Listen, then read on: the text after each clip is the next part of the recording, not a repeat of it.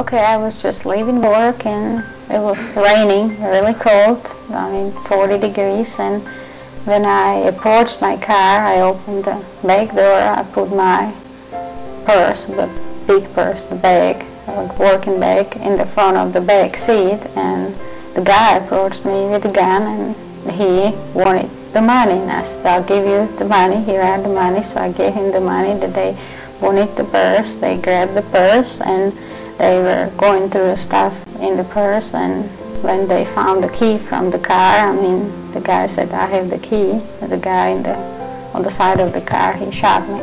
That's, short words. How much money was it? $5. That's $5. What they found in the purse. What else was in the purse?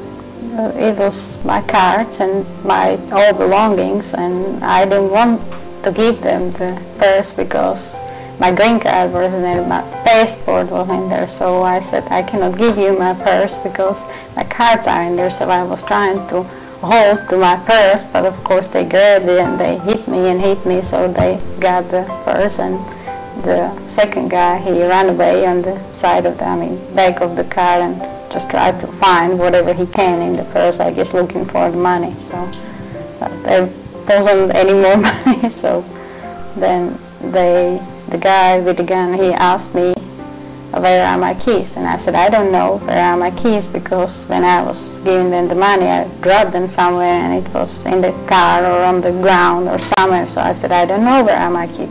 He said, you don't know? And I said, no, I don't know. So I guess he was getting mad or something, but the guy who was having my purse and going through the stuff in the purse, he said, I found the key. So he was approaching this guy, and then the guy with the gun, he shot me. So you immediately recognized that it was a gun that he had? Yes, yes, of course. Okay. And was he trying to find out what particularly your car you had? Was he trying to get you to give that information to him? No. It was nothing about the car. I didn't know they would be interested in the car, until they started asking about the keys. I guess they were trying to leave in the car, so. Do you think it would have made a difference if you had more than $5? I don't think so, no. They didn't want just the money. If they wanted just the money, they would get the money and leave, but they didn't leave. So, and they shot me. I was no threat to them whatsoever. I was lying on the ground crying, and hurt and everything, and he shot me there. I was totally, no danger to them whatsoever, and he shot me. So I don't think it would make any difference if I had $1,000 in that purse. Okay, and when you say they, how many people were there? Three guys. Okay. Could you, at that moment, believe that that was happening? I know everything was probably so fast. No, it was really fast, and it's just, I didn't realize actually that it was that dangerous, because I wasn't afraid about my life. That time I was afraid I'm going to lose the green card for which I was, working so hard, so many years, and spent so much money, and it was really so much hassle that if I started thinking about it, that I'm going to lose it and I have to go through the same stuff over and over again, that was more threatening to me than the situation, because I didn't think that they would shoot me or kill me or really hurt me that bad. It didn't cross my mind at that point. So. And then how soon was it that Lamar came in to your rescue? Then after they shot me, I was laying on the ground, and for I guess a few minutes I was unconscious, I would say, but I knew that my brain was still working, and I was trying to get up, and I got up. I was trying to walk, but I couldn't walk, so I fell down again, and that's when he found me. So. Okay, and you were assured that he was trying to help you, that it wasn't, He asked me, he screamed if I need help, and I said yes. So then when he approached me, he grabbed me and helped me to kind of walk under the roof, so get me out of the rain. So.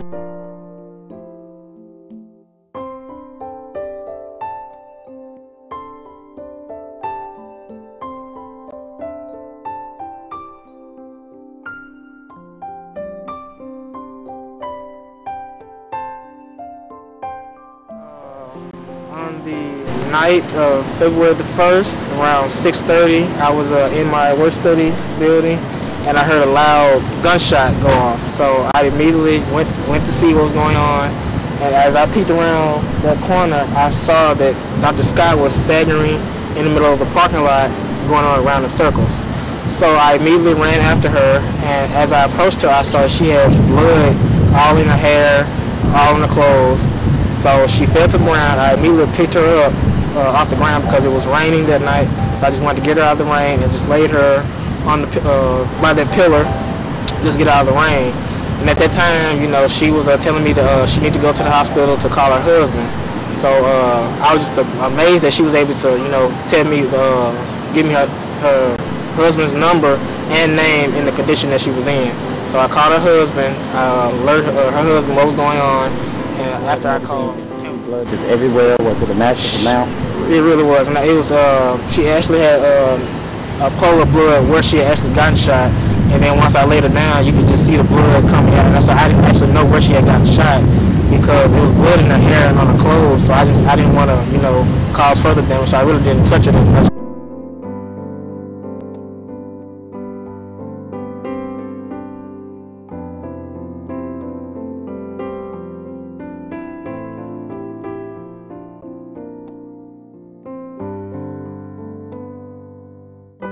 Well, she called me at 6:29 and told me she was leaving the J.A. Peoples building to go to her car.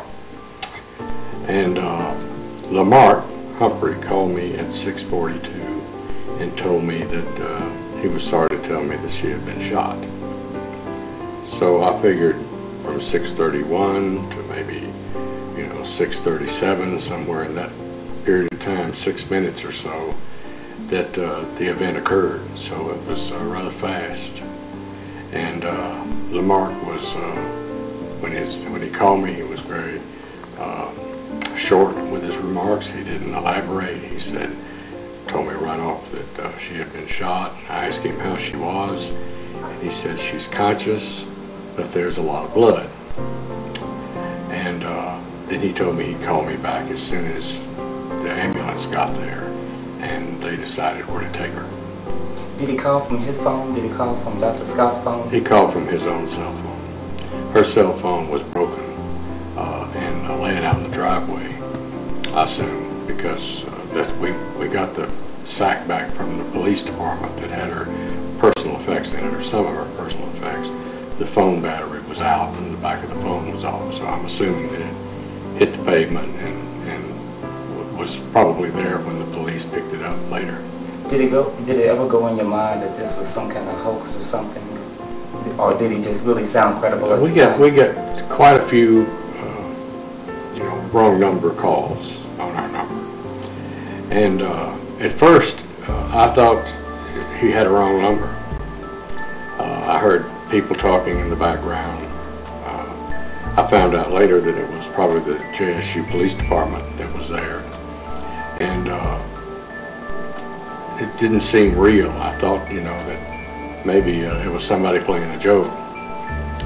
And it didn't make any sense to me that she was leaving work and then she was shot in the matter of just a few minutes. You know, just it's very difficult to put that together because she's been working there for 8 years, and there's been incidents there that we knew about, but nobody had ever been shot before.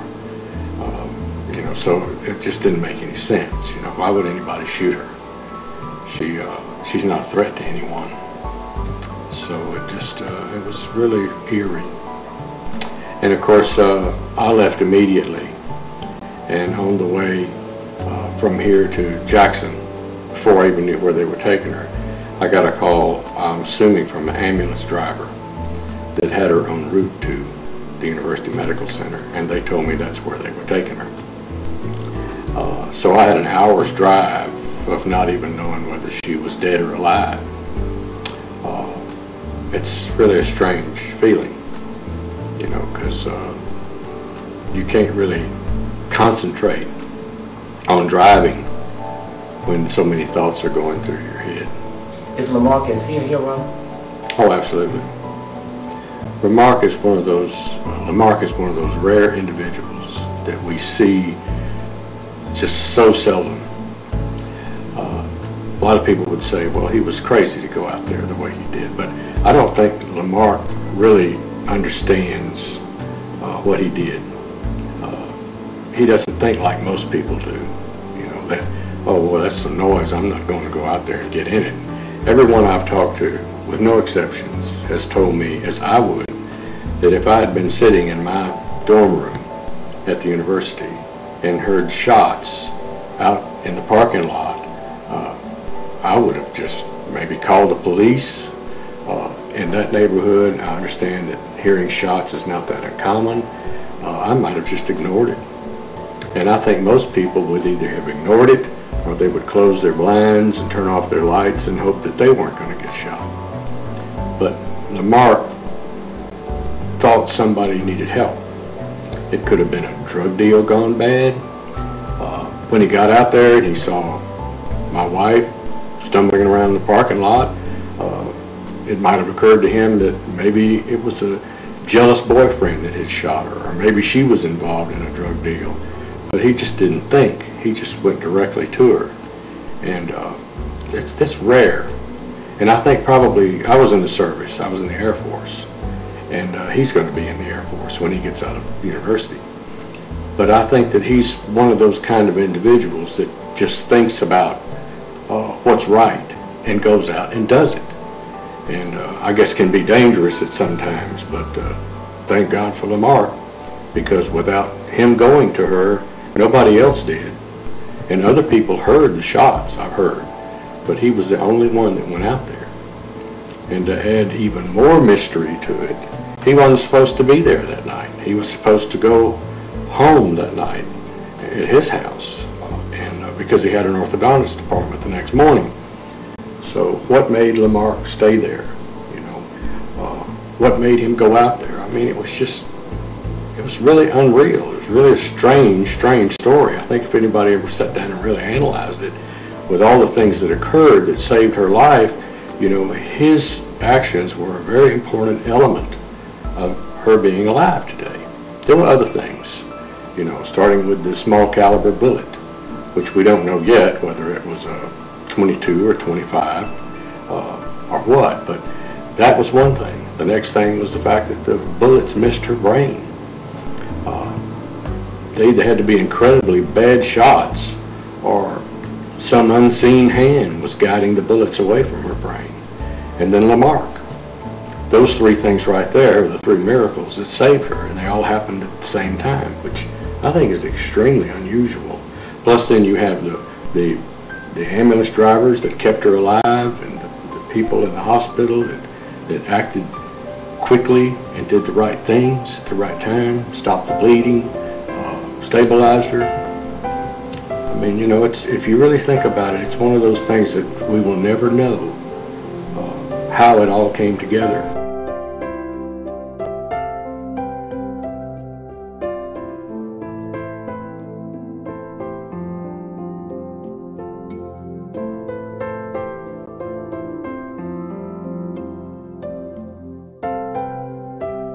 Well, we've contacted Congressman Benny Thompson, through a friend of mine, a very close friend, former Congressman Ronnie Shiles, who was, I believe, in the 4th District here. I think Chip Pickering took his seat. But he spoke to Benny for us on our behalf. And I understand that on February the 23rd, there was several paragraphs read into the congressional record to honor Mark Humphreys for his heroic actions. I believe they said above and beyond the call of duty, which is the same thing they say about the Medal of Honor. And we're very happy that happened. He also mentioned to the Speaker that in his address that we had requested that he be recommended for the Presidential Medal of Freedom, which, as you know, is the highest honor that can be given to an American citizen, not in the military. I don't know where they're going to go with that. It seems to me like that medal is reserved for people that are high profile, such as Desmond Tutu and Ted Kennedy, people that are very popular and very well known. But if doing what he did is not being a hero, then I don't know what is. I mean, he risked his life to save hers, not knowing whether she was white or black, whether she was Christian or Muslim, whether she was a Democrat or a Republican. He didn't think about that. He's an American. And he went out there and he saved another life of another human being at the cost of risk of his own life. So, you know, Lamar needs to be recognized for what he's done. But moreover, we need to keep track of Lamar. I'm very interested to see when he does become an officer in the United States Air Force, how quickly he rises to a higher commission. Because I've got a feeling that he'll make it all the way up to general with his attitude. And if you've met Lamar, you know that he's soft-spoken, he's very likable, he's a good-looking kid. He's just he's the example of what I would think the American male would be.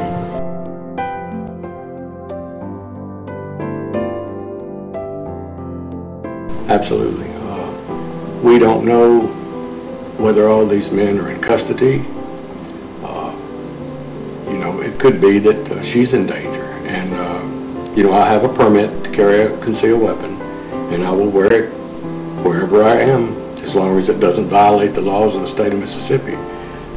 And we'll just try to refrain from going in those places where it does. You know, I will use that weapon if I have to protect her life, and as anyone else would do if they had that right and that ability.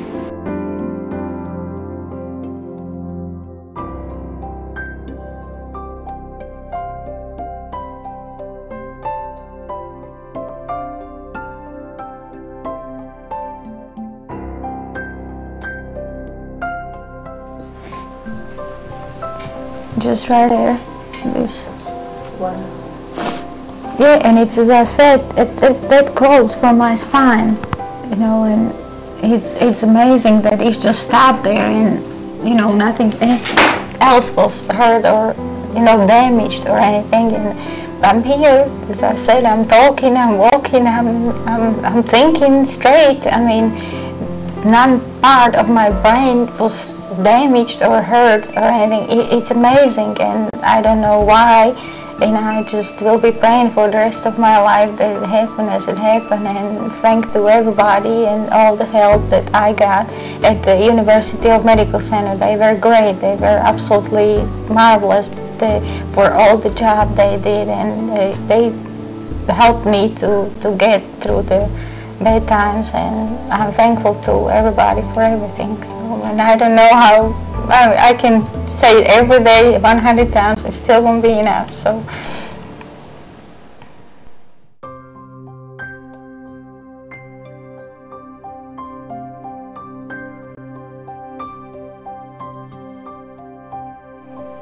We don't know whether all these men are in custody.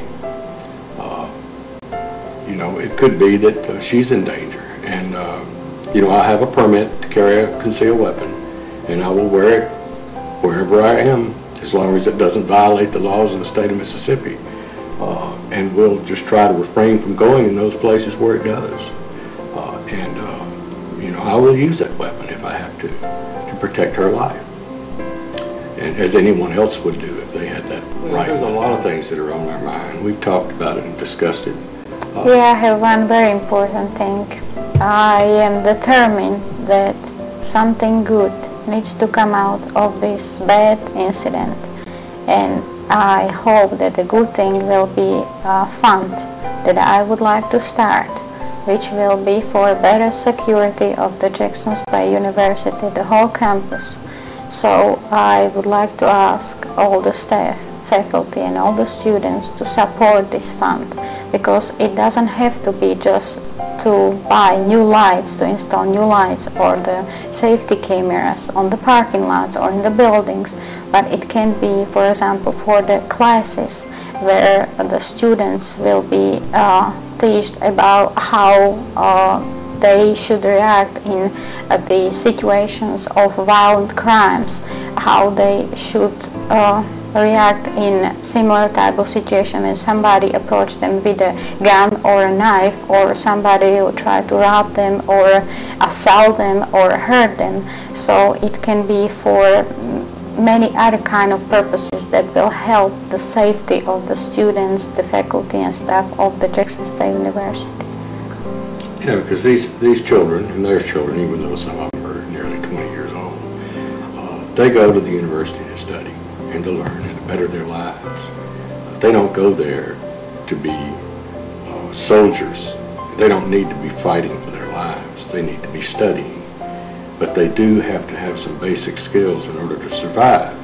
They need to walk in groups. They need to stay out of unlit areas.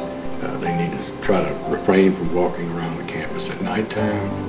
And most important of all, they need to know how to react, as she said, if they are approached by someone, what to do and what not to do, because you make one small mistake in your history.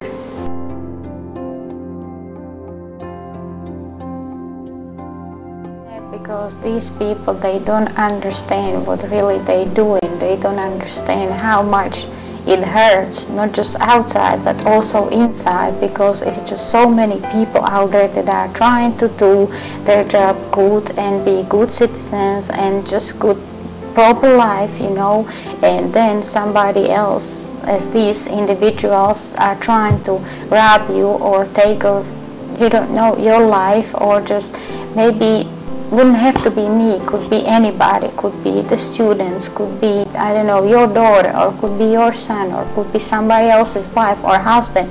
They will hurt them, they will kill them, or they will assault them, or whatever, and they don't care. They don't have any feelings for a human life whatsoever, and that's very scary. That's what makes me mad, that these kind of people are out there and we are not able to do anything, you know, to protect ourselves against such individuals in that kind of situation.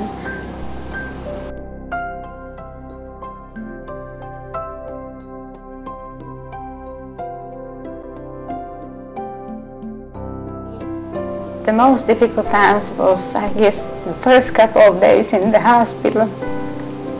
But I got so many letters and so many flowers and gifts and presents from people that I don't even know, that I have never met in my life, that were wishing me a speedy recovery. They were praying for me, they were thinking about me, they care about me, and they hoping that I get well soon, that give me so much strength that I didn't even know that I have inside of myself, just to prove that I can do it, that I can get through these bad times, because thank God He had different plans for me than just to be dead, or just, you know, to be as a vegetable for the rest of my life.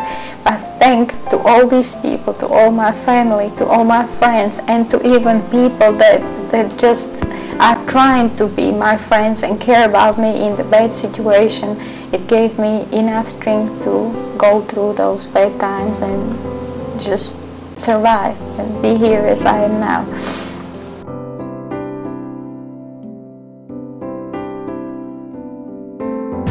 I was, yes, extremely. But like I said, you know, once my adrenaline, you know, reacted, I just, you know, didn't have time to think. I just reacted.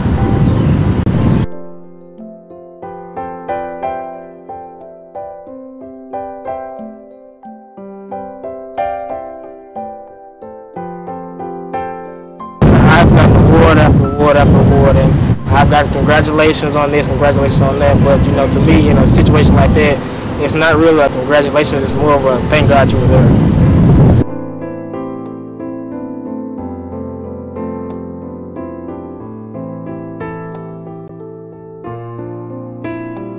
I don't really, because like I said, all I did was actually make a phone call. You know, people, you know, saying that you've done much more than that. You know, but to me, I don't consider myself a hero.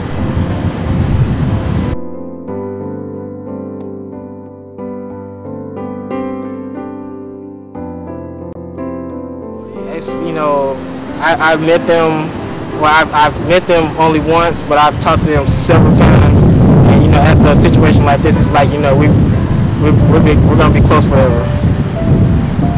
So So what was the meeting that occurred on Thursday? What was that like to see her after the shooting incident that happened on Monday? I was actually just relieved to see that, you know, she was actually out of the bed. She was talking, you know, she was talking, I mean, walking, hugging. I was like, you know, after being shot in the head twice and able to talk and walk is just amazing. So, you know, I got a big, great hug from Mr. Scott, you know, one of those family type hugs. So it was astonishing. Is it something that you would do all over again? Oh yes, if I had to, I'm sure I would do it all over again. And I'm sure anybody else in the situation would do the same thing.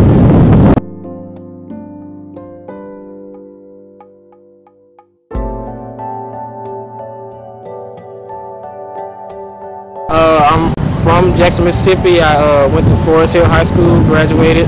I'm a computer engineering major. I played in the Sonny Boom of the South my freshman year, but got a little too much involved in ROTC as well. So I'm just all-around type of guy.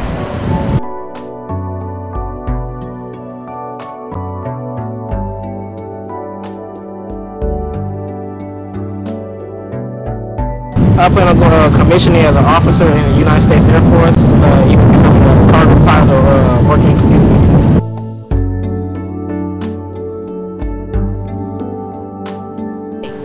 They've actually, the lights, security guards have been back here patrolling more often, and I see security more often, so I actually feel safe.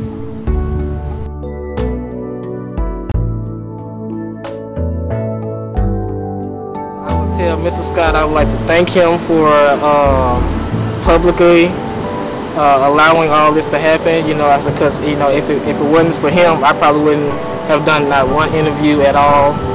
And to Dr. Scott, recently she just had her surgery. I hope she gets a speedy recovery. It's very humbling, but you know, for in any situation like that, you know, like I said, everyone is someone's loved one.